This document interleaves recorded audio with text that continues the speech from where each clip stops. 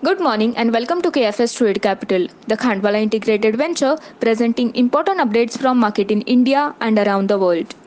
This is Asawari here from Advisory Desk. First, let's take a quick glance at global market. Global equity market fell more than 3% while gold prices surged on Tuesday after the Federal Reserve cut interest rates in emergency move to shield US economy from the impact of coronavirus. Asian shares are trading mixed after the Wall Street tumbled in Tuesday trade. The Japanese Nikkei is trading approximately 0.5% in green and Korean Kospi is up by 1.8%.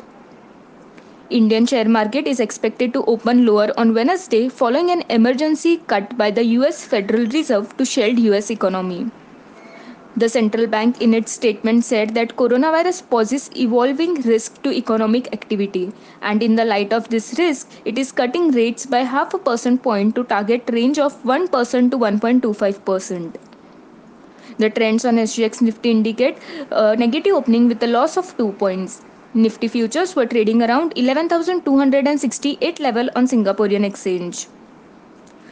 In rupees, falling for the third consecutive session, the rupee on Tuesday slumped 43 paisa to close at 16 months low of 73.19 against the US dollar.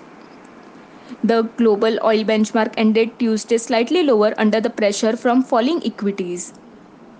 Let's take a look at some important headlines.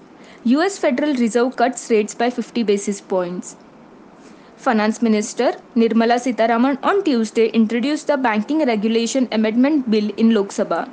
The bill seeks to amend the Banking Regulation Act 1949 and seeks to give Reserve Bank of India the power to regulate cooperative banks. RBI to ensure financial stability amid the coronavirus fears. Lastly, let's take a look at some stock specifics. In Infosys, the company got an order from K plus SAG to set up a hybrid cloud data center.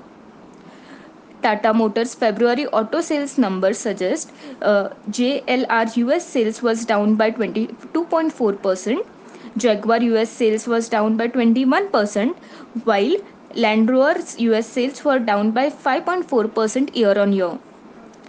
HFCL bags purchase order worth rupees 196 crore from L&T for supply of optical fiber cables. In Torrent Pharma, the Torrent Pharma to consider the proposal for payment of interim dividend on March 11. Indiabulls real estate merger process of project of embassy property is processing well. The embassy reached to an advanced stage of discussion with Blackstone and others for an investment up to USD 200 million. Thank you. That's all from my side. Have a nice trading.